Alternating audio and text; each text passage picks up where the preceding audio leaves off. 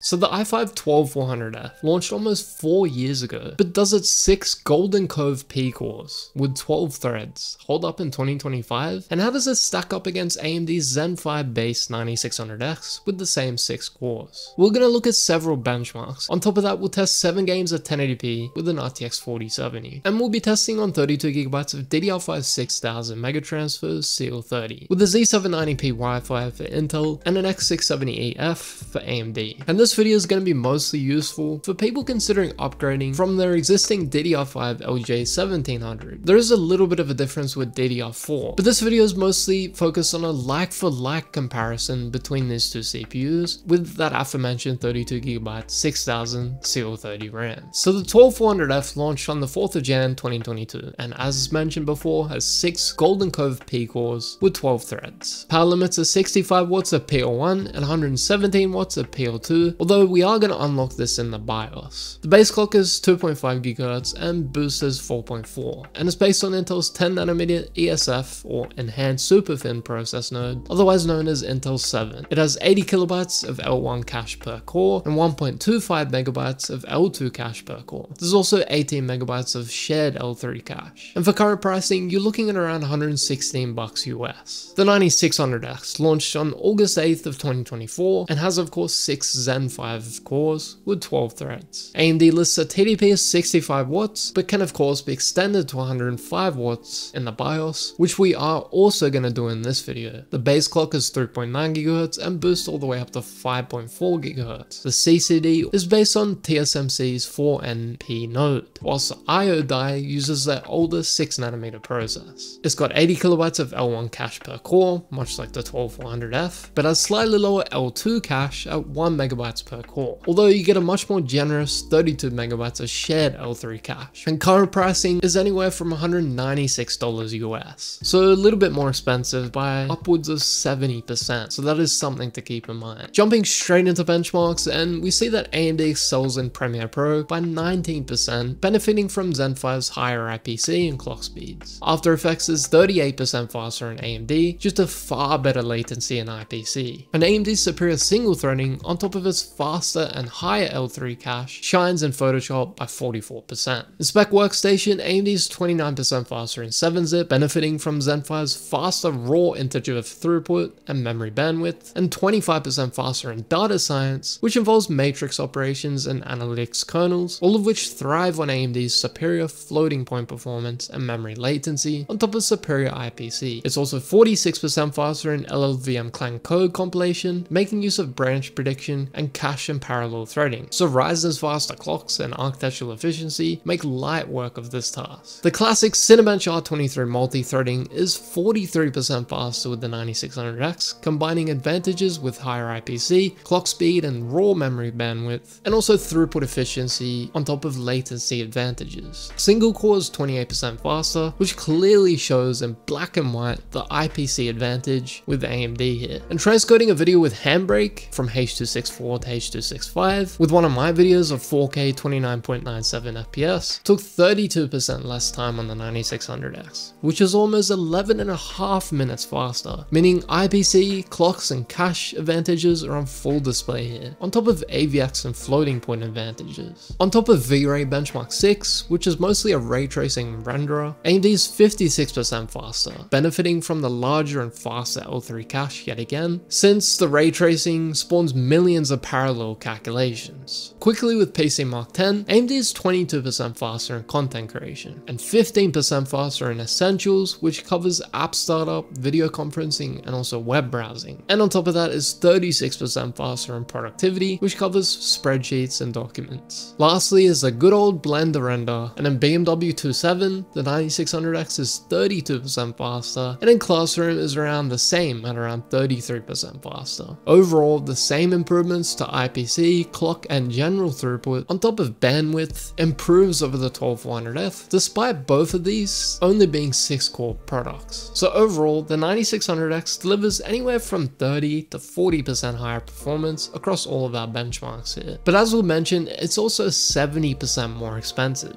and once you factor in a new AM5 board, value quickly diminishes. Of course, you could still resell your LJ1700 board and reuse that DDR5 like I mentioned, but at that point you got to consider resale offsets, which means you could end up spending more anyway. I would say the best immediate value is sticking with 1700 and getting something like a 12600KF or 14600KF, both of which either cost cheaper or pretty much the same as a 9600X anyway, and you don't have to get a motherboard. Both of those will give you overclocking on top of additional cores, which definitely help with productivity. On AMD side, you still got a couple of other options other than the 9600X. The 7600 is $12 cheaper than the 9600X, includes a cooler, and pretty much matches it in multi-threaded workloads. The 7600X is an additional $5 cheaper on top of the $12, but it does lack a cooler, much like the 9600X. The 9600 non-X pretty much makes no sense at all. It's $90 extra than the X variant, all for just a cooler, although there's some entry-level AM5 options that you should be aware of. The 7500F and 7400F are $40 to $50 cheaper, but they are AliExpress China exclusives. But those are savings that could easily fund your new AM5 board, especially if you resell your LGA 1700 board. So the trade-off is pretty much this. It's either you want the best value today with the 12600KF or 14600KF, or you want a future-proof platform with the 9600X plus AM5 with plenty of upgrade headroom. And gaming performance still holds up on the 12400F at 1080p. Even when using an RTX 4070, it's still very capable in 2025. High settings with no anti-aliasing and Age of Myth Retold saw 32% higher averages with the 9600X. 1% lows were even less than that at just 25%. Call of Duty Black Ops 6 with the basic preset saw just 21% higher averages and 14% higher 1% lows on AMD. However, competitive titles like CS2 at the lowest settings with no anti-aliasing saw a huge swing with 58% higher averages and 38% higher 1% lows on Ryzen, clearly showing its effect in latency sensitive shooters like this one. However, in much more intense games like Doom the Dark Ages, even at the lowest settings with forced TAA showed only a 2% uplifts in averages on the 9600X, and pretty much no improvement to lows, showing how low performance improvements can get when GPU limited, even with a 4070. And Far Cry 6 at the high preset with no anti-aliasing, but with HD textures off, shows a pretty tangible 30% increase in averages, but just 16% higher 1% lows with AMD. Older titles like Shadow of the Tomb Raider shows noticeable improvements on Ryzen by 33% in averages and 24% and 1% lows at the medium preset with no anti-aliasing. Lastly, another more GPU intense game like Assassin's Creed Shadows at the medium preset with forced TAA set to balance and the forced ray tracing set to hideout only saw just an 8% improvement on AMD with averages and a 9% improvement in 1% lows. And the 12400F still holds up relatively well. So across our 7 games at 1080p, the 9600X was 34% more performant overall. But again, given the 9600X is still 70% more expensive, the value doesn't exactly add up, falling far behind in performance per dollar. However, those options that we mentioned earlier, like the 7600X and especially the 7500F and 7400F, given the similar performance, might prove to be a similar or even better value than the 12400F, especially in the case of that 7400F. Although yet again, similar to productivity, sticking with 1700 and upgrading to a 12600KF or a 14600KF might end up being a better choice, even still with gaming. There's still some extra gaming performance to be had, especially with that 14600KF. In any case though, you would probably be better off just upgrading your GPU anyway. The 12400F can still easily stretch its legs, as we've seen, faring still quite well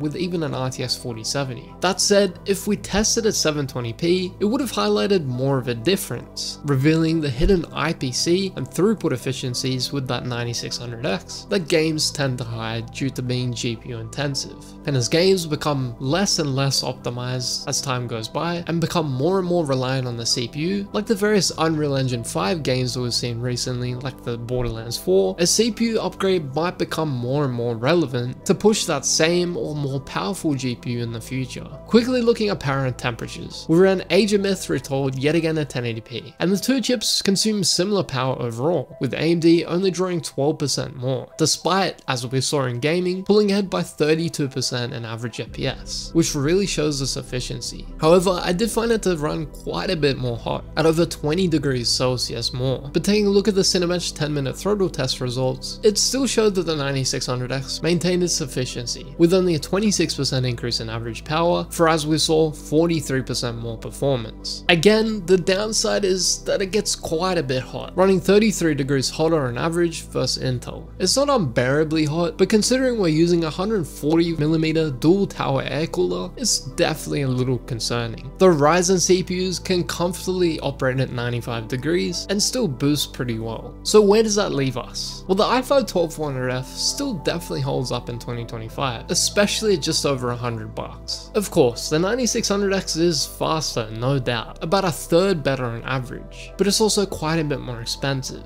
And once you factor in a new AM5 board, that value really starts to fall apart. Again, if you're on LJ1700 already, the smarter short-term move is just grabbing a 12600KF or 14600KF. You spend less overall, but you should really know your limits with the platform. If you're thinking long-term, then AM5 is the way to go. Even a cheaper Ryzen 7600 or 7400F will get most of the performance of the 9600X, and you'll have a real upgrade path further down the line. At the end of the day, it really just boils down to what matters more to you. Anyways guys, that's all for today. Make sure to like this video, get subscribed, hit that notification bell, and make sure to click this video on the screen right now.